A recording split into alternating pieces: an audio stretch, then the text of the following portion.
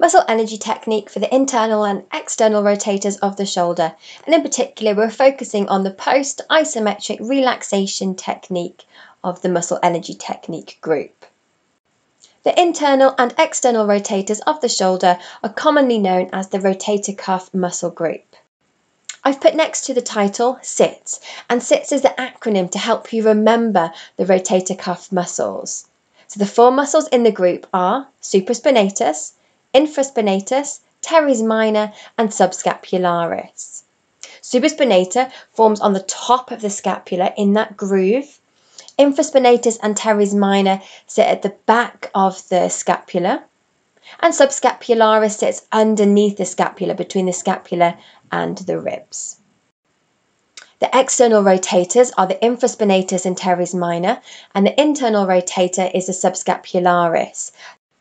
The Supraspinatus does something slightly different. Because of its location being on the top of the scapula, it is actually an abductor and works in conjunction with the deltoid for abduction of the shoulder.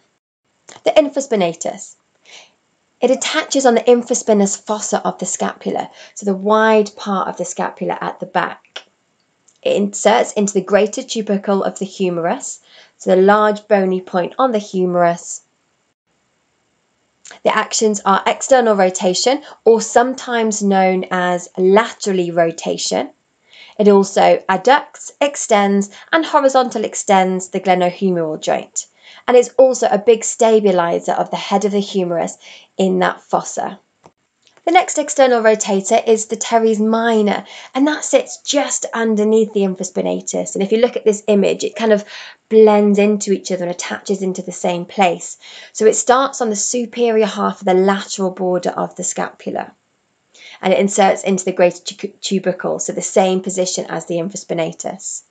And it also has the same actions as the Infraspinatus as well, so they work together. And then we have the internal rotator, which is the Subscapularis. This is something slightly different because of its location being on the underneath side of the scapula.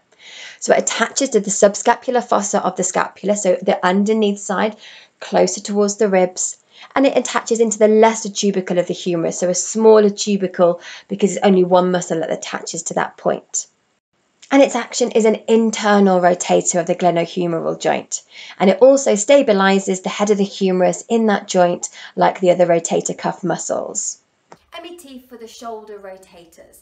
So in this position we can check internal and external rotation of the shoulders, and you can decide which one you want to use your MET technique for depending on what the client finds. So to get yourself in the position, you're going to take the client's elbow off the couch so it's completely clear off the couch and it's easy to move in this position. You can also support the shoulder, keeping that scapula down onto the couch because the client might want to bring that shoulder forwards to get extra range of motion. So from here, I'm going to support the shoulder. So even though I'm supporting, it's still going to be active range of motion first of all. So Pentony, if I just get you to bring your hand down for me, and I can start to feel the shoulder pop up at that position there. And then we're going to go in the opposite direction, so her arm just goes away, and that's her range in this position here. So we can also do it in passive as well, so supporting to the shoulder. I'm just going to guide Pentony's arm down for internal rotation, so checking the external rotators, and then again, external rotation, checking the internal rotators. Now for me, I want to work on Pentony's external rotation, as it's her internal rotators that we need some work. So from this position here, we're going to find that barrier point. So we're going to start from there. So I've got a nice strong lunge position here, hips are facing forwards. I'm going to ask Pentony to gently press her wrist into my thumb at 10%. So we do that for 10 seconds.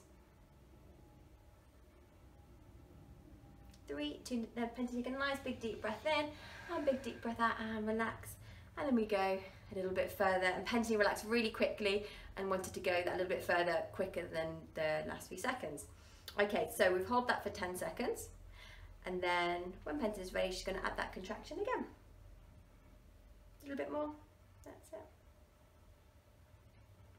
3, 2, big deep breath in, big deep breath out, and relax. We go that a little bit further.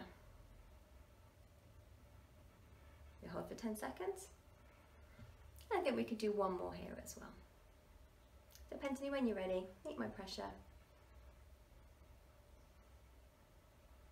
3, 2, and big breath in, And now relax. We pause, let the whole body relax completely, and then we go that little bit further.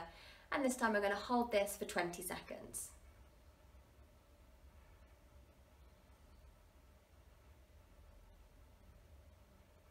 So when your 20 seconds is up, we can relax, and then we're going to test that range of motion again. So I'm going to support through the shoulder, and then Pensy, I'm going to get you to take your hand backwards. I'm just going to guide, and there's a lot more range through here. And if I come back, and then I'll test passive, again there's a lot more movement in there before the muscle wants to kick in. There's MET for internal and external rotators.